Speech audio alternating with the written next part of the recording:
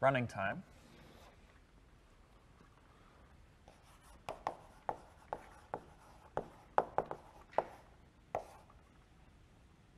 What do you think the running time of this algorithm is?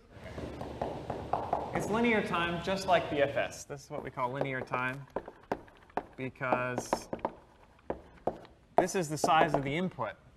It's theta v plus e for the whole thing. The size of the input was v plus e. We needed v slots in an array, plus we needed e items in these linked lists, one for each edge. We have to traverse that whole structure. The reason it's order v plus e is, well, first, as you were saying, you're visiting every vertex once in this outer loop. So not worrying about the recursion.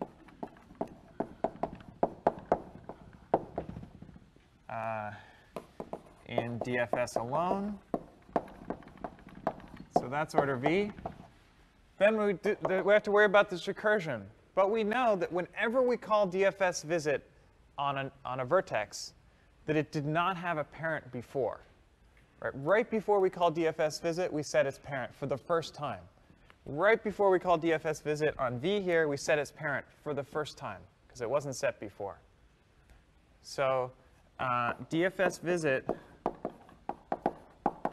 I'm going to just write of v, meaning the last argument here.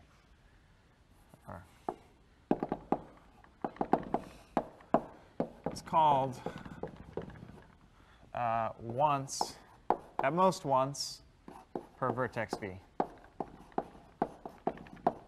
Okay, but it does not take constant time. This takes constant time per vertex plus a recursive call. This thing, this takes constant time, but there's a for loop here. We have to pay for however many outgoing edges there are from v. That's the part you're missing. And we pay length of adjacency v for that vertex.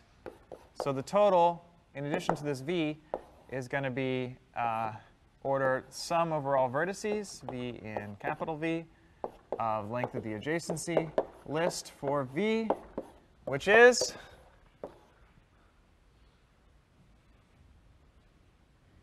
E. This is the handshaking lemma from last time. It's twice E for undirected graphs. It's E for directed graphs.